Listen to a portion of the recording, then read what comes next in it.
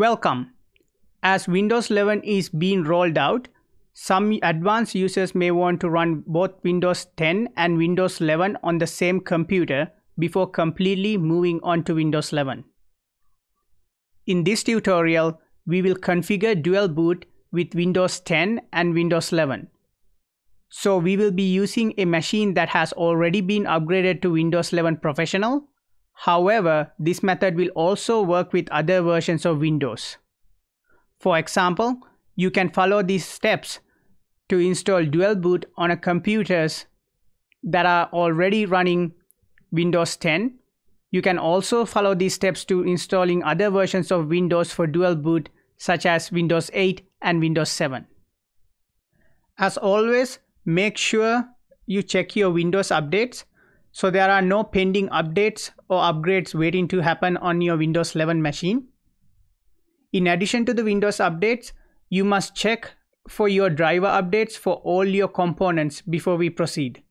It is important that you have installed all the critical drivers such as video, network card, chipset, touchpad, etc. and they are up to date and good to go. Otherwise, you may end up in technical issues after the dual boot install that may require further troubleshooting. Once you have done the prep work, find an ISO file to create a bootable drive with the Windows 10 ISO. In this demonstration, I will not show you how to create the bootable drive because I assume you own a copy of Windows 10 or other version of Windows that is compatible with your hardware. If you would like to know how to make an ISO file, I'll make a video separately if it is needed. But at this time, I basically have created an ISO file, and on my VM, I have loaded that ISO file to my DVD drive. Now, what we're going to do is we will go into your start menu and we're going to go run. And we're going to open the run command. And in here, we're going to type disk mgmt.msc. So disk mgmt.msc and click OK. This will open your disk management software, and on the disk management window you will see all the disk available on your system. What we're going to do right now, because we're going to do dual boot on the same hard drive, we're going to find the C drive. And on here, the disk 1 has the C drive. Your C drive may have multiple partitions. The one you need to select is the one that it says C on it. So there are the EFI system partition, and there's also other recovery partitions. Don't touch any of those things. Just select the one that it says the C drive with the NTFS on it. On here, right click, select shrink volume. It will open the shrink C window. Now we have to decide how much of this C drive, which is the main drive that is currently running Windows 11, will be used to run Windows 10 partition. I have decided to go with 4,500 megabytes.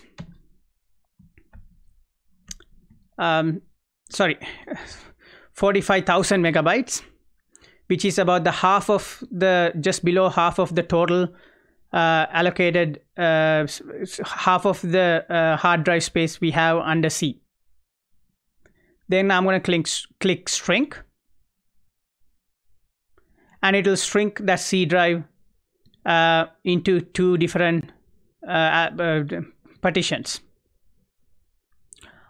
On the unallocated section, click on that section, right click, select new sample volume, and on the window click next,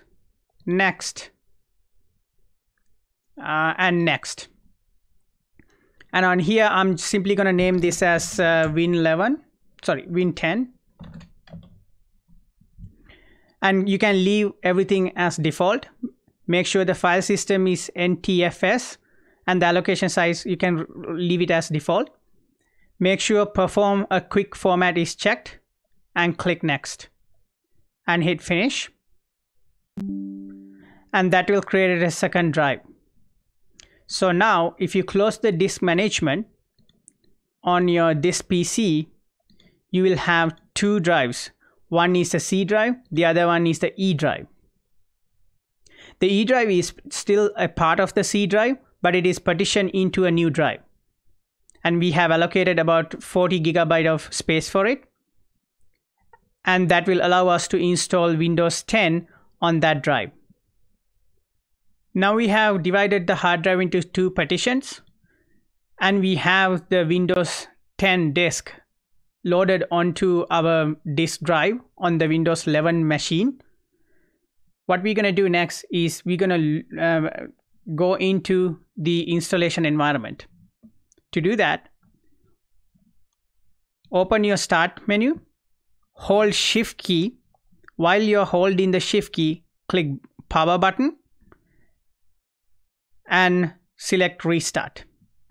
And then after this black screen comes up, let go of your Shift key.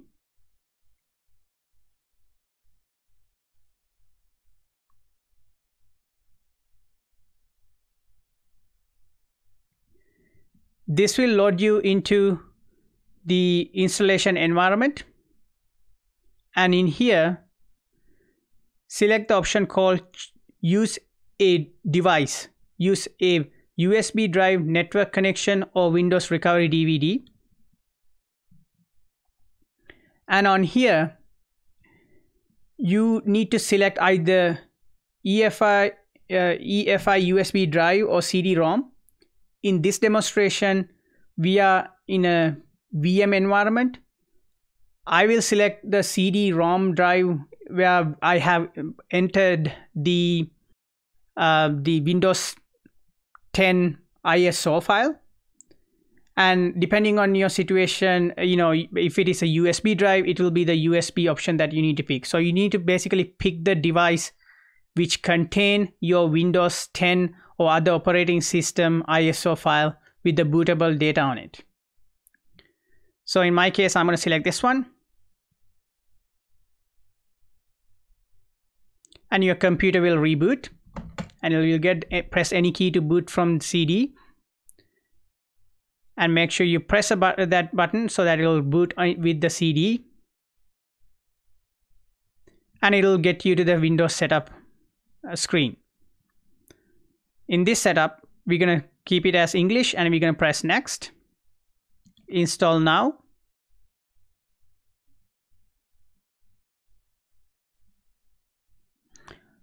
I'm installing this as a trial version, so I'm going to click I don't have a product key. If you do have a product key, make sure you enter that in here. And I'll be installing the Windows 10 Pro. Click next. Accept license. And in here, it is important that you pick the option called Custom. Install Windows Only Advanced option.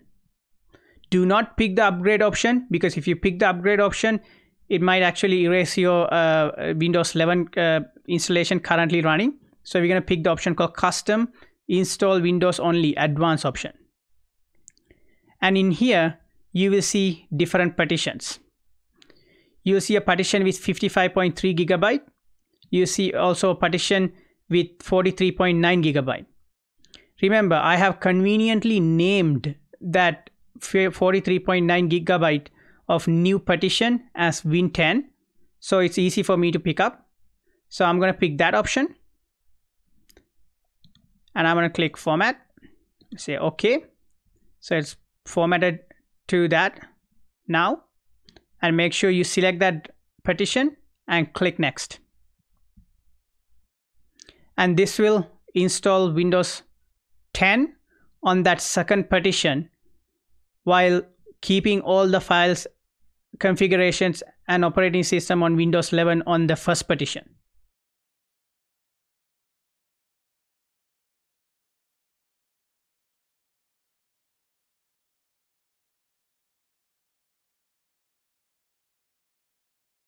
It will reboot when it is needed to be rebooted during the installation process.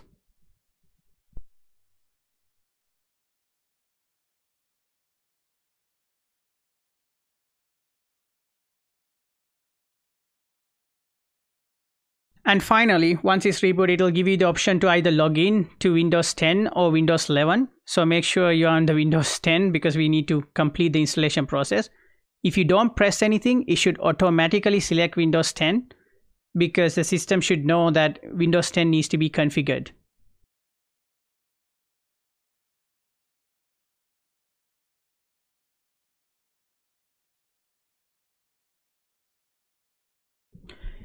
Again, you will come back to the same screen, choose the operating system. Make sure you pick the Windows 10 for now.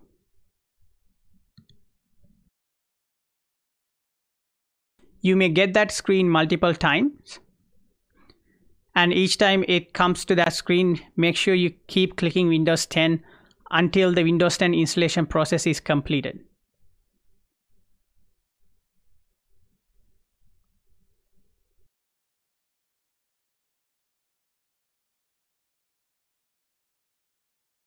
Hi there, I'm Cortana, and I'm here to help. A little sign in here, a touch of Wi-Fi there, and we'll have your PC ready for all you plan to do.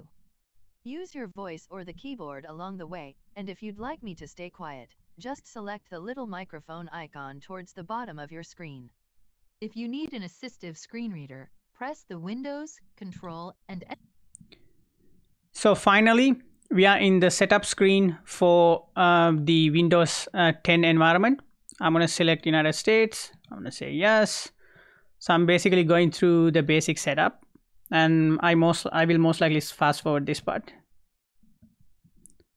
This is just like setting up any other computer.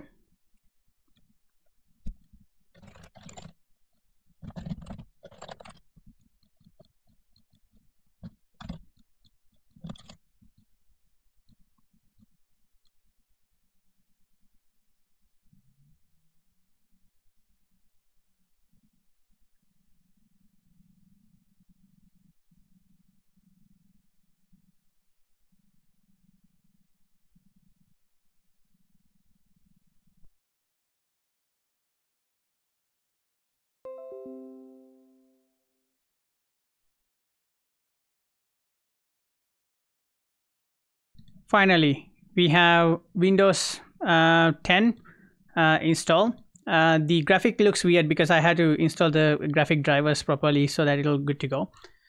So this is Windows 10. So you might ask, how do I get into Windows 11 now? So if you go to Start menu, and if I simply restart this machine, or just simply shut down, when you boot back up, it should give you the option to choose between Windows 10 and Windows 11.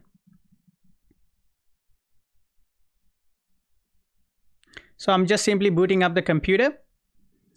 So when you turn your computer on, now you have the option to either go with Windows 10 or Windows 11. So this is a dual boot system. So if you want to pick Windows 11, you can click on Windows 11.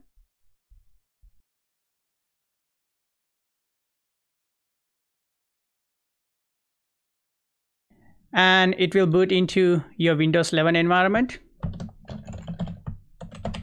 I mean your Windows 11 operating system. And if you go into your disk and you still see your Windows C, which is your drive for your Windows 11. So yeah, Windows 11. And then the E drive is for Windows 10. So if you want to load into the E drive, which is the Windows 10, all you need to do is, again, in here, you can restart or shut down and reboot.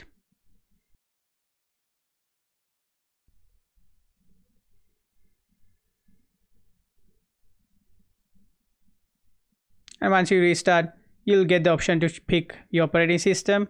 So I will pick Windows 10 this time. There you go, your Windows 10 works. And again, the graphic drivers needs to be updated. That's why it looks really weird. But now you have Windows 10 and Windows 11 on dual boot system. So that's everything, and have a nice day.